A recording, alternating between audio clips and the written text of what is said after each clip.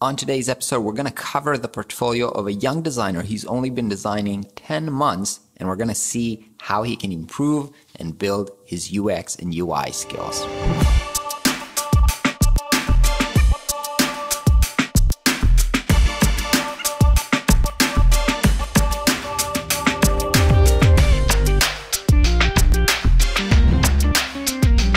Hi everybody, what's up and welcome to another segment of Designer Mind. On this week, we're going to review a portfolio of a really young designer. He's from Ukraine named Andrei. Let's jump into it and see how we can help him. So basically, he sent me his Dribbble account and Behance account. So this is the Dribbble, and you can see just right straight ahead that he's got some basic visual chops, which are pretty good. I mean, as a logo, you can see that he can lay out stuff, he can create compositions, UI terms, he can create nice visual layouts, clean typography. That stuff looks pretty good. Another good layout for a logo. I mean, I think I can give feedback on how to improve those logos, but going through this really quickly, you can see that he's got his basic visual chops in a pretty okay position, which is good. It's very good for somebody who's only been designing for 10 months. This is pretty good. So on his Behance, he does have kind of a more elaborate case studies for self-initiated project. One of them is a museum app, and one of them is a to-do app, task list management, that is. So I want to cover those and see in depth how they can be refined and improved. So this is a museum app. And if we go through here, Museum App is a platform for all art lovers, serves both owners of the museum, galleries, and exhibition, attracting more visitors. So for ordinary art lovers, find all necessary information. So basically, we have here some screenshots. We have here some wireframes. And then we've got the fonts, the colors, a little bit of kind of a motion to see the intricacies of how this works, which is nice. Little explanations, I guess, about the features of the app. You can see the transitions here, here as well. Some scrolling and transitions, pretty nice. And I guess that's about it.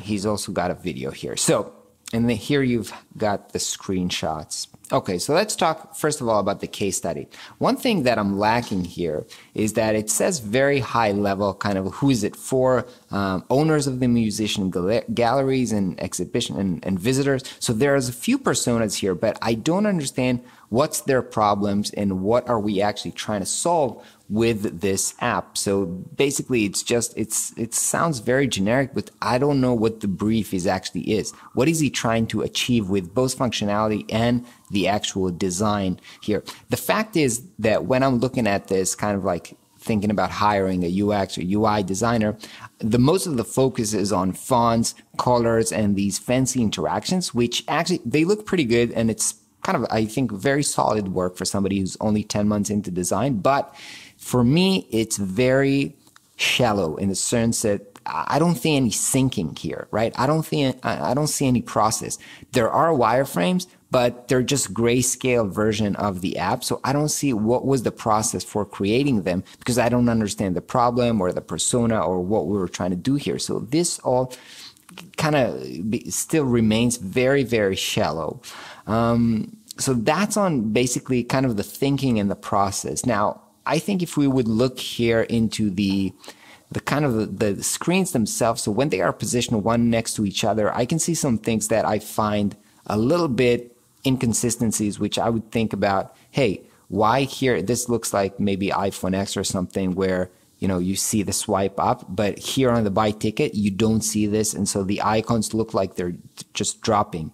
Those are on top and here they're on the bottom. So this inconsistency, I'm thinking about why is this? Now here you have kind of a back together with a search functionality, but then here, which I guess is the home, you just have the search functionality and this whole bar is kind of like empty. So you don't really know where you are. Also, I think that if you would check out the Apple guidelines, you would usually see that there's a title to the page that you're in every page here in the center, just to give you context of where you are. So you don't know you're in the home. You don't even know if you check whatever, Facebook, Instagram, you'll see the logo here on the main page. So you know the context of where you are. But here we have nothing. Not what page am I on, not what app am I on. So this is kind of lacking. And I think if you're designing an app for iOS or something, you need to go over the basic style guides of how to design. Here we do have a setting. So again, an inconsistency. So you need to understand how the platform works and what do you need to design for it. So those are some things that I think can be improved in terms of the UI itself. Now, if we go here to the task list, I think it's, again, visually very appealing. I personally like the colors and the fonts and the illustration, and it looks pretty high level. I mean, in terms of, everything that's trending right now in Dribbble and everything, it looks good. You can't say anything about that. But again, I'm looking at this from a product designer perspective, and I'm trying to think, why were those design choices made? There are gazillion to-do apps on the market. So where does this stand in relation to them? What was done differently here to be better or just different from other to-do apps? And I would love to see that in the case study, because to say main goal was to create simple and enjoyable experience in to-do list, I think that gazillion apps had that as a goal, but you've definitely made some choices here which are different. So I would like to know why. And again, focusing on colors and fonts is less interesting to me than understanding the total design decisions. I mean, why did we choose illustrations here?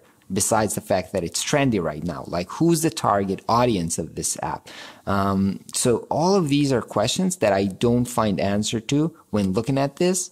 Again, in here, the screen do look better. Here, Android does include the name of the screen that we're here. So in terms of UI, I think this app does look better, or at least more consistent and more in line with the iOS guidelines.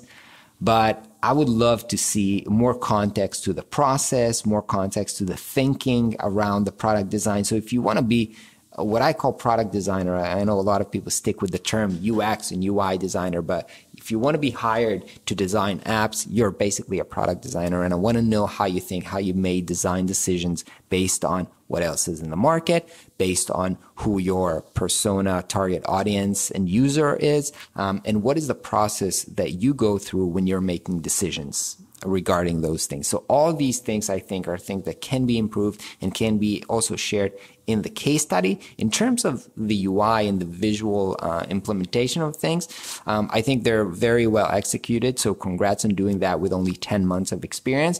But I have to say, say as a caveat, there's so many templates right now. And so just getting the basic UI right is rather easy. That's not what I'm looking for if I want to hire a great designer. So I want to know how you think and how you work and see that using the case studies. So, Andre, hope this was helpful for you. I know that you can improve it. You're on the right way.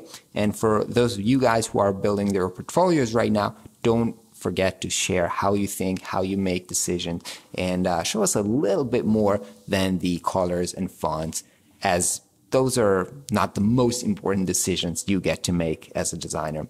Hope this video was useful for you. For more videos about design and business of design, make sure you're subscribed, and I'll see you on the next video.